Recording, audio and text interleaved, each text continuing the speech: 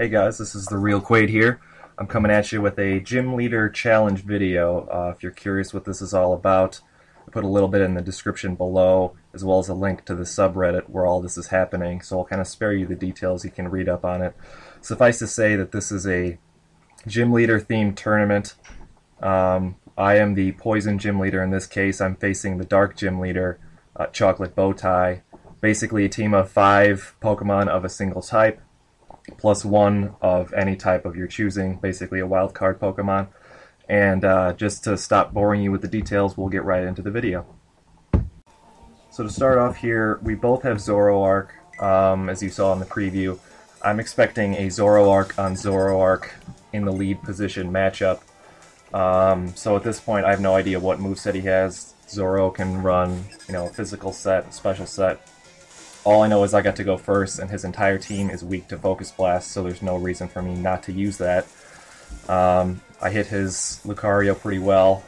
He's got a Sash, unfortunately. Turns out, of course, it was the Zoroark, which you'll see here momentarily. So kind of going as I expected so far. I thought about using Flamethrower just because if it was Lucario, he'd be weak to it, and I'd get that accuracy. But my Zoroark has choice specs, so if at all possible I wanted to keep him in and basically sweep his entire team using that one move, which could have been possible. Like I said, his team is weak to it. My Zoroark is very strong. He's got a mild nature. With the specs, he hits pretty hard, so that's 1 down in my favor. He sends out his real Lucario this time, and I'm expecting some kind of priority move. He's got good fighting moves, so I'm not going to risk losing my Zoroark this early. I switched to Muck to tank the hit. He comes at me with a close combat, and Muck is designed to just take big hits. I wasn't sure exactly how it would work because I'd never used a Muck like this before. I always like, the tank Pokemon, but I'm never sure just how tanky they are until I actually get them into battle here. And this is the first time I've used a Muck of any kind at any sort of competitive level. So I thought he was going to switch, but he comes at me with a Stone Edge. So I went to stockpile on the switch, hopefully to tank a hit of something else that was coming at me. And you saw the Stone Edge didn't do very much. It's going to do even less now that I got that defense bonus. But if he does come at me with more Stone Edges, I'm going to need to try to stop that, because if it crits, it goes past my defense bonuses. So again, he comes at me with Stone Edge. I'm going to counter that with a Brick Break. Wasn't sure if I'd kill him. He lost some defense on the close combat. Ends up not taking him fully down. Pretty close, but not enough. Luckily, barring a crit from another Stone Edge, I'll survive long enough to take down Lucario and put myself in advantage. He decides to go to Crunch. I'm not sure why. Possibly the accuracy, possibly to get a defense drop. Managed to finish off his Lucario with a second Brick Break, as expected. So things are going pretty well so far. I'm up 2-0 right now. My Muck and my Zoroark are a little weakened, but I thought it ended up working out really well because the two of them have very similar hit points. So if I switch Muck, because what I ended up doing when I saw the Crocodile, I needed to switch to Crobat, fearing an Earthquake. And sure enough, there's the Earthquake. Crobat's immune, it's perfect, and Muck right now is my last Pokemon, so if I do send out Zoroark, it will actually look like Muck because of his HP totals. He comes at me with Weavile, which is what I expected. Weavile I was a little afraid of for Crobat. I managed to get a Super Fang on him. And now this is the point where the match pretty much breaks. I make a single mistake. I thought I was faster than Weavile. I didn't max my speed on Crobat. My Crobat's a very strange tank Crobat. So I figured he'd either hit me with an Ice Shard, which I'd be able to survive, or I would just outspeed him and beat him down with Brave Bird and just finish him right there. So unfortunately my Crobat is now finished. I send in my Drapion, just because Weavile can't do much to him. I figured I'd be able to one-shot him with Cross Poison. Of course he survived with a minuscule amount of HP, which in the long run doesn't really matter.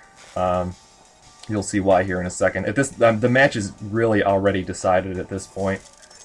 Losing my Crobat that early pretty much ruined the game for me. I was doing very well. If I'd had my Crobat with me, I probably would have ended up winning this match. But he sends out his Crocodile again, and I decide I'm just going to let Drapion die, because his remaining Pokemon Drapion isn't really strong against. So I'm going to let him take the hit. Drapion is finished, of course.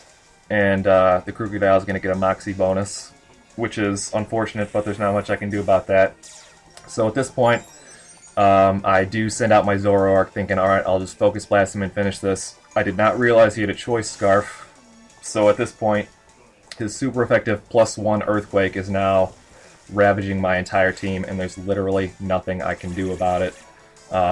Like I said, if I had my Crobat, I'd be able to put him in check and force a switch and do all that stuff, but not expecting the Choice Scarf, there's nothing I can do. He's going to one-shot the rest of my team. And so that one mistake ended up costing me the entire match, even though I was at a pretty favorable... I had him 3-0 at that point. His Umbreon that he had remaining was going to get mauled by my Toxicroak if that were to ever happen, just because I was protecting him there.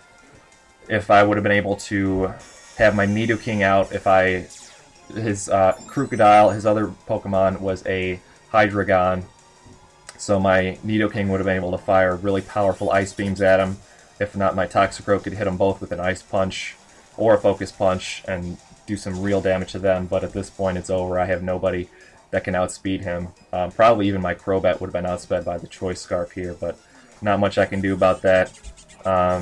So it just goes to show you, no matter how much of an advantage you have, during a match, you can all swing back the other direction very quickly. So he's going to finish the job with an Earthquake.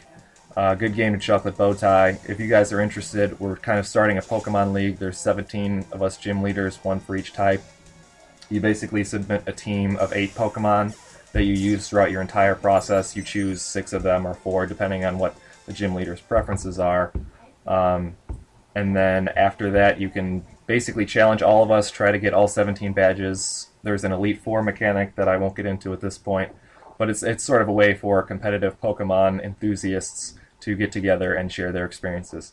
So thank you guys for watching, and I hope to see more of you later.